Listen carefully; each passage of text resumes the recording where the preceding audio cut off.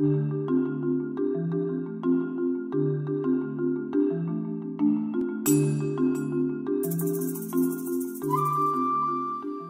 we look at childhood in North America right now, we can see that it's seriously under threat. We can see that in the numbers of kids being diagnosed with all kinds of behavioral, developmental, and mental problems. We can see it in the millions of kids that are being medicated. We can see it in the statistics that show that as many as 50% of American adolescents meet the diagnostic criteria for one or another mental health disorder at some time during their teenage years. We can see it in the frustration of parents who believe and experience that they've lost the power to somehow bring up their kids according to their own values.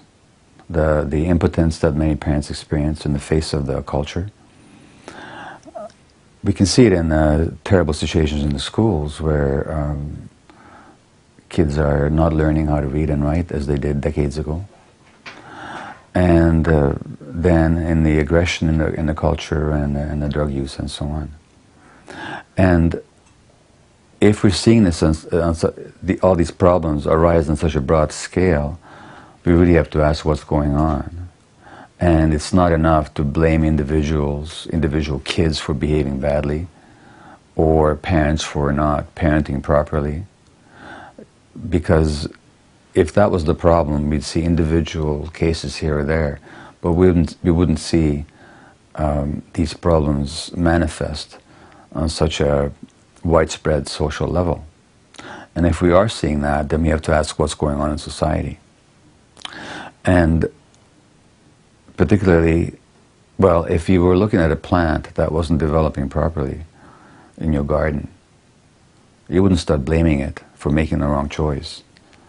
You would ask what conditions are lacking: soil, irrigation, sunlight.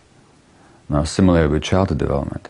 So essentially the question we have to ask is, what conditions do children need for healthy development? And what conditions are available to them today? Now, recent research done here in the States actually shows that the optimal environment for child rearing are hunter-gatherer societies. Now, that doesn't mean we all have to become hunters and gatherers. That's not going to happen.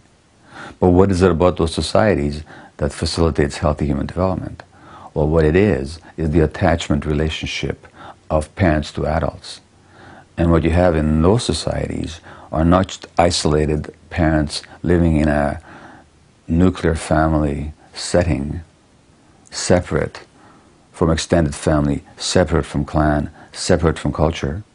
But what you have is what the African saying asserts: it takes a whole village to raise a child.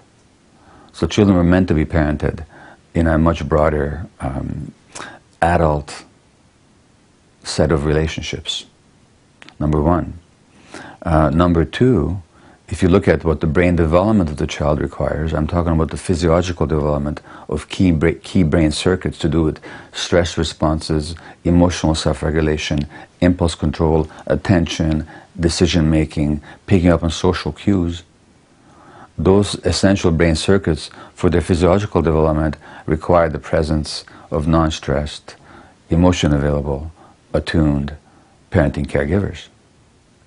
So what have you got in a society that destroys the village in a sense of the emotional attachments of children to many adults, that for the most part separates kids from their parents much of the time owing to economic pressures, that stresses the parents inordinately so that even when they're with their kids, they're very stressed and distracted.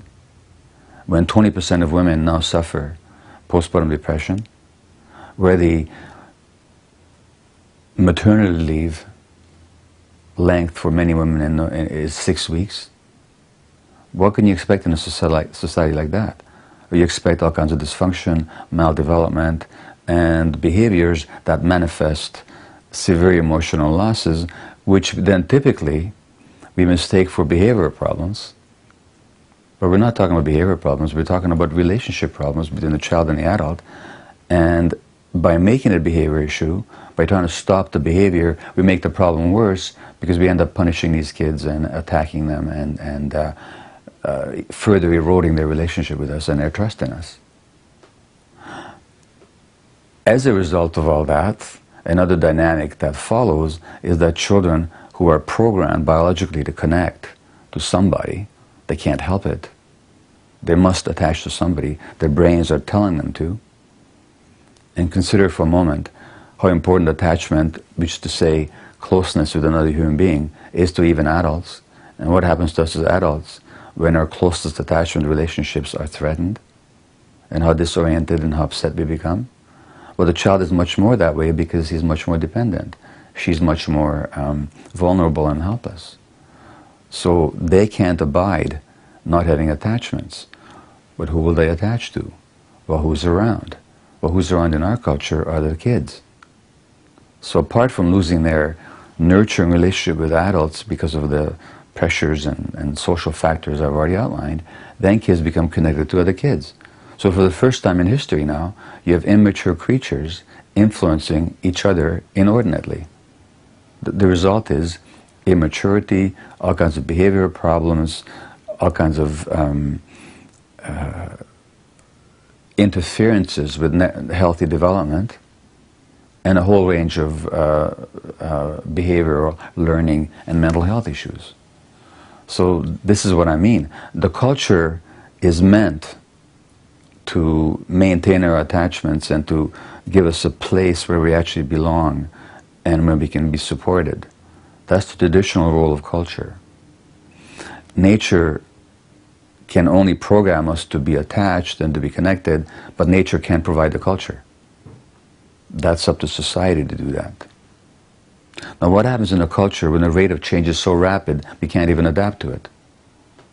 It means that we are disoriented, we lose our bearings, we lose our connections with one another, with our kids, and the result is what I began to delineate in the beginning, all these childhood problems, behavior issues, mental health issues, and a whole range of other problems, which of course manifest on the individual level and of course on a social level. And on top of that, then we have this culture in a narrower sense, that is to say the media, which reinforces those trends. Interestingly enough, if you look at most TV programs aimed at kids, adults aren't even in them. Or if they are, they're only present as laughable, peripheral figures. And it's just all about the experience of the kids as separate from adults. So the culture reinforces then our separation from our kids. And on top of that then, we've given our kids all this technology by which they can now compulsively connect with one another, even when they're not in each other's physical presence. And so you got the twittering and the tweeting and the text messaging and the emailing and the Skyping and the cell phoning, and you have essentially an alien peer culture that stands in separation and very often in opposition to the healthy culture that adults would like to pass on to their kids, but they've lost the power to do so because they've lost the connection. In short, what we've got is developmental disaster. Parents in a hunter-gatherer society don't have to know anything about attachment. Just like we don't have to know about gravity to walk on the earth. Gravity will just take care of us because it's there. Now, in societies where the attachment relationships are still working, the parents don't have to be aware of it. But in a society where it's no longer the dominant dynamic, in a sense of the culturally supported dominant dynamic, we have to become conscious of attachments, because the culture is forever undermining our attachments. So that the first thing is that parents really have to be aware of the importance of attachment. They have to be aware of it from the moment that the woman gets pregnant. Because already the woman's attachment relationships, if they're working, will protect her from stress, and if they're not working, they will add to her stress, and already the stresses on the pregnant woman have an impact on the development of the child. And then when it comes to birthing Again, the attachment relationship needs to be vouchsafed, the attachment relationship of parent to child, of mother to infant. And what we've got instead is a highly medicalized birth culture in which increasingly people don't even give birth naturally anymore. And then there's more and more medical interference, separation instead of bonding. Well, that, if we were conscious of it, would make us rethink our birthing practices. And then you have a society in which maternity leave is 6 weeks very often. And whereas in any kind of rational culture, society would provide support for parents to stay at home with their kids.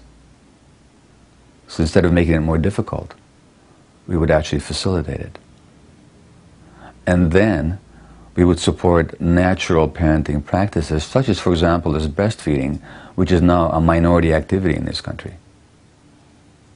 A relative minority of women breastfeed past a couple of months, and some of them never breastfeed at all.